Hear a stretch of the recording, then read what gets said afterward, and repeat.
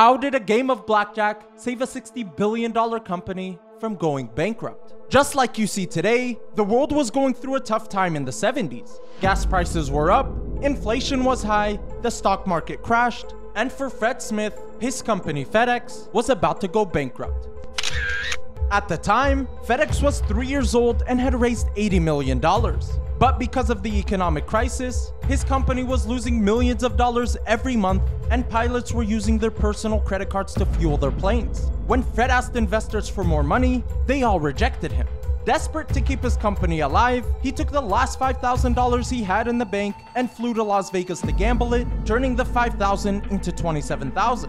While this didn't solve their problem, it gave him hope. Shortly after, he raised $11 million and took the company public a few years later. This goes to show that if you don't risk anything, you can end up risking even more.